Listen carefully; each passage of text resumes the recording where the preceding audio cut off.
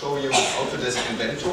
So that is one of the main construction programs you have on the market. So people who are creating industry products in general. That could be something like that. So if you have these kind of environment and you want to build some kind of trucks or tools or special things, then you have applications like that.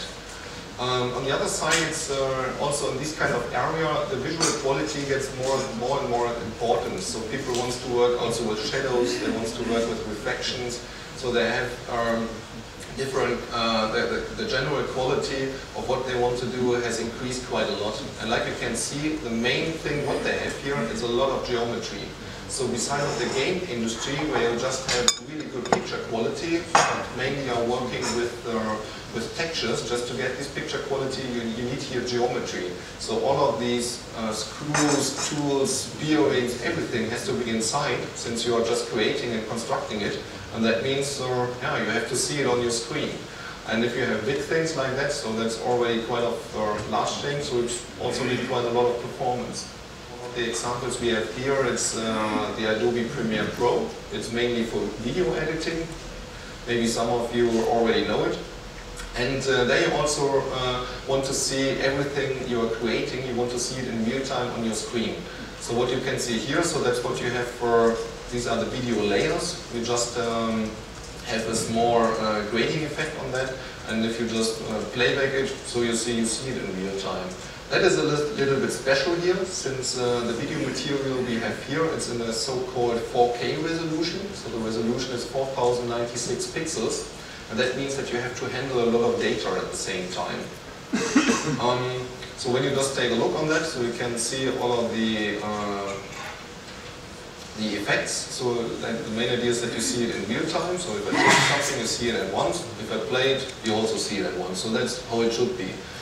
Okay, we right now have here a graphics card inside. What we can do is we can just switch it off.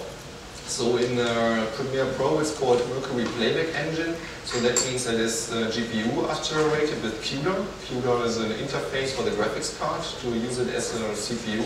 So we can just switch it off. That means only software. Okay, yes please.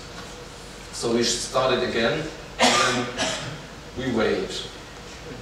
We wait. Ah, there's something coming up. And wait. And again, we wait. So it's slow.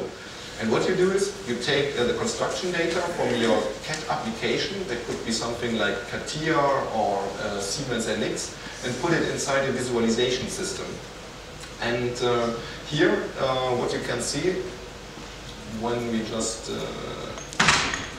put it a little bit, since there's an easy way how to see how that it's physically correct or not. Since if objects are reflecting each other, and you can see that here on the mirror, then it's right, then it's correct. So if I switch that off, so this is called ray tracing, so then it's really, really fast. But it's not correct anymore, since there are no reflections anymore. So that's not what we want to see. So what you can do is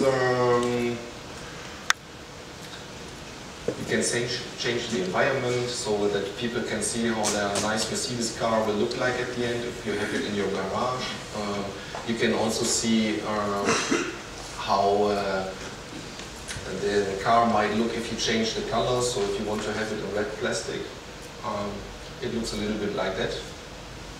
And that's where this kind of technology or these kind of applications are already used. So if you go to your local car vendor and if you want to buy a car, you can already see, you want to change the color, you want to change the interior, you want to change the wheels, you can directly see at once what your car will at the end look like. Something like a demon or whatever, so it's quite nice thing. If you like objects like that, and you also want to render these kind of things. So we go to the render setup, and here you see something that's called iRay. So that is also something that uses the graphics cards. And here you can see what the hardware uses.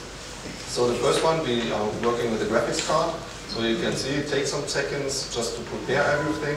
And then at the end, you see a really nice visual that yeah, hopefully is what you wanted to see. And here you can see this so-called number of iterations. So he's doing a couple of maybe 10, 15 per second. And so roughly after, now we have here 10 seconds, the image is ready. Yes, so that looks already nice. So we say cancel, okay, please close. Then we just switch off the graphics card, start the render again. And then it's the same, so it takes some time before everything is there.